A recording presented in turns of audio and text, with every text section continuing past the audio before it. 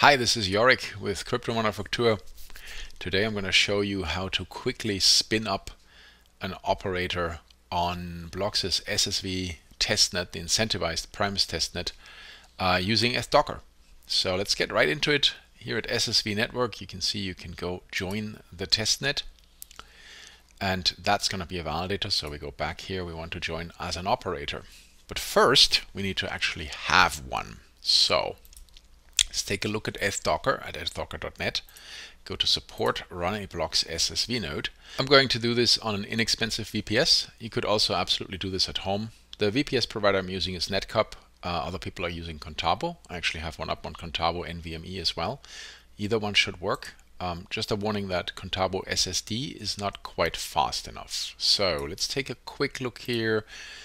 Setup prerequisites. We need Docker Compose. Let's just copy this here and paste it in.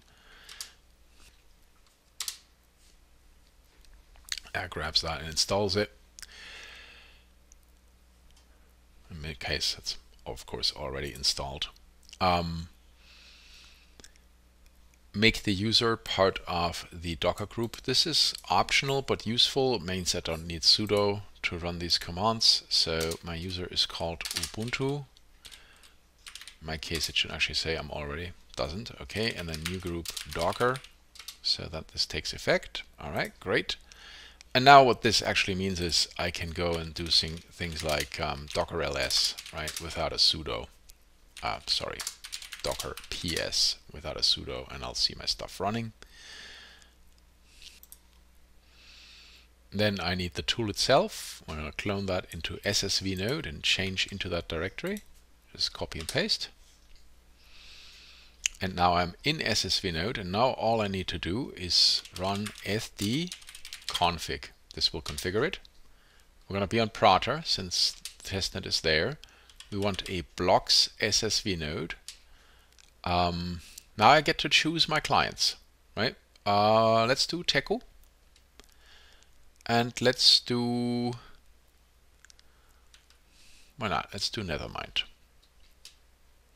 Do I want to use a fallback execution client? I may as well. This will be an Infura, so I'll show that to you in just a minute. Okay, so here I'm at Infura. I'm going to create myself two projects. One is an Ethereum project. I'm going to call this, say, SSV demo.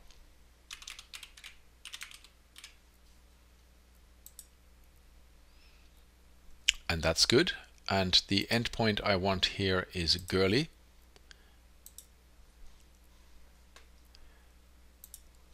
And we'll say yes, fallback execution client, and just paste that in here. I do want to use Grafana dashboards for sure. And Teku rapid sync, yes, that will checkpoint sync in minutes. So again, I need a project here. Gonna go in, create new project. In this case, it will be an eth2 project, and I will again call it SSV demo and create it. And I don't want mainnet, I want Prater. So copy this and again paste it in here with right click and hit OK. All right, this is now configured. Now what do I need to do next? So that was my eth-config. Docker Compose run SSV generate keys. So I'm going to generate the keys now for this SSV node. And you can see I will pull the SSV node software. And here we go. So now we have two keys. We have the public key, this PK here. This is what we will need in order to register the node. And we got the secret key here. That is what we will need in order to start the node. Now I will register this node, but I will then also abandon it. So don't get too excited about seeing a secret key. So for my purposes here, I'm just going to stick them into Notepad. But you do want this securely recorded somewhere. Maybe that's a encrypted password keeper or something like that. So for the secret key, what I want is all of this without the quotes. So no quotes, just the secret key itself. Right click to copy. Let's take a quick look. I'm supposed to copy blocks SSV config sample to blocks SSV config YAML. I'm just gonna copy paste and then copy the key again. So copy that and then like that. And then I'm gonna grab myself the key. I'm gonna use nano to edit, which is a text editor, to edit this config file, config.yaml. And you can see here operator private key and my private key. So I'll go in there, paste that. Okay, that's great. And now I can just save it. A couple other things that you can set in here. If these ports are already used in your system or you want them different, you can change them here. These need to be open to internet, forwarded, UDP and TCP. That's your metrics port for Grafana. If you're using eth-docker, please don't change that. It assumes it's on this address. These are your consensus and execution clients, and that's set that way to fit with how eth-docker works. And then your log format you might change. Maybe you want log level debug here at some point if you have issues, right? Okay, save that. And now all we need to do is eth-d up. All right, great. That will now build nethermind, which was the execution client we chose, and start it. And it will build everything else we need. The blocks SSV we already have, right? And it is starting this. Great, wonderful. So now what I'm going to do is I'm going to take a look at the logs, see that everything looks relatively fine. So my consensus client, because I gave it a checkpoint sync, it should actually sync in minutes. And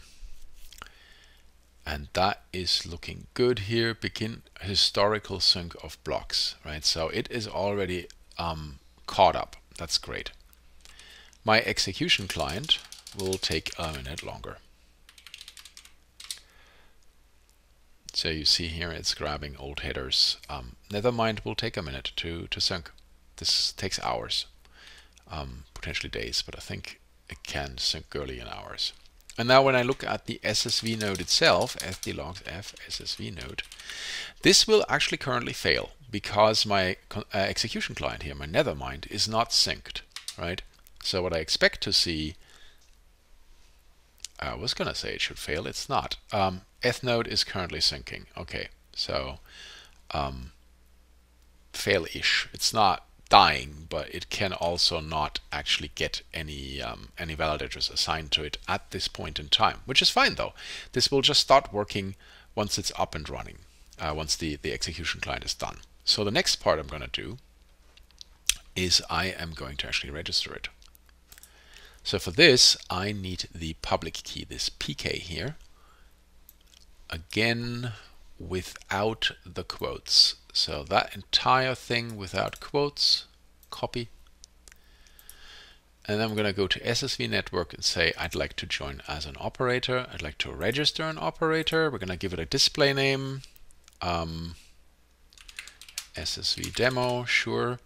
And the, only alphanumeric, see, SSV demo, no dash. And the operator public key. Okay, next.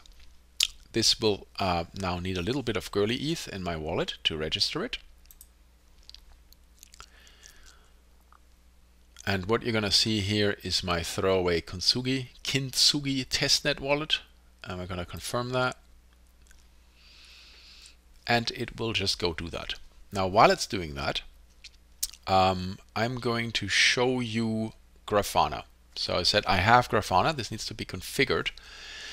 And it needs to be secured.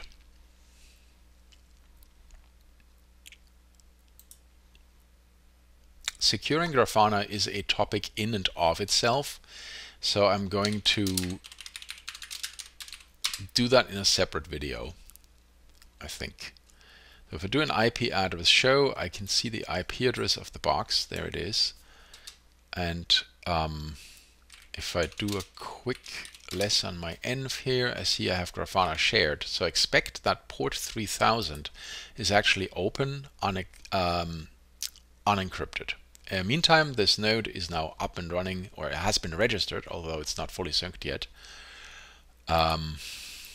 So I should be able to get to HTTP IP address of my box 3000. This is not a good idea, by the way, because it is available on the internet unencrypted. So it is going to be email or username admin with password admin, and it will ask me for a new password. So I'm going to just give it a new password, hit submit, and we're in here. That's all we see. Let's take a quick look at this search dashboards up here. No, we're not going to remember this. And you see I have the blocks SSV operator dashboard. Now this isn't going to show me anything because right now it says SSV node v2 1. That's not something that exists in my environment. So what I need to do is go up here into dashboard settings, into variables. See this instance variable. Let's edit that. And it's just going to be SSV-node, just like that. Update. And then this explorer here as well. That's the stage explorer and the actual explorer. We do not want the staging explorer that blocks use in their environment. So we're just going to do the explorer SSV testnet or SSV.network. That's fine. And then save dashboard with the current variables as the dashboard default and say yes, and come back to here.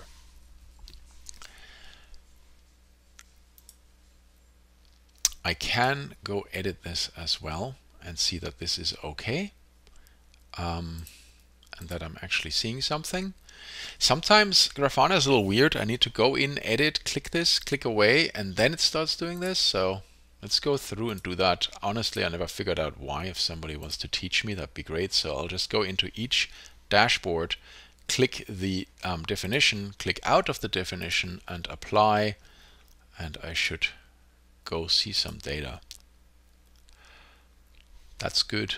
Apply. Perfect. eth1 is syncing. SSV operator is unhealthy. That is expected, right? That's exactly what I expect to see right now. Disk usage, memory usage, CPU usage are actually for Kubernetes in this dashboard, and I'm not using Kubernetes, so don't care. And validators, I shouldn't have any right now because I'm not yet in a point where they can be assigned to me. Let's just do this, no data, that's better. And then again, save dashboard with these changes. That's it. At this point, I should now absolutely secure this. Very briefly, one of the easier ways of securing this is to place a firewall in front and then just use SSH tunneling. This is described here under cloud security. Again, that will be a separate video. Okay, do we have anything left to do? In fact, we do not. This is now done. You now have a node that is busily syncing and can accept validators whenever you are ready. Thank you.